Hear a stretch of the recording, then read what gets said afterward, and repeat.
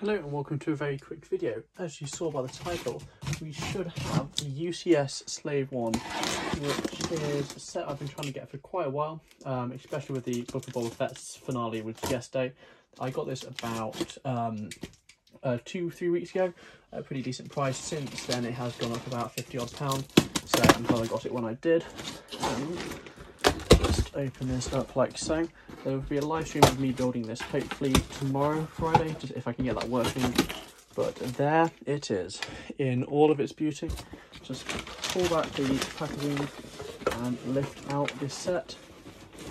So I got this at $375, I believe, whereas the value is about at the moment about $450.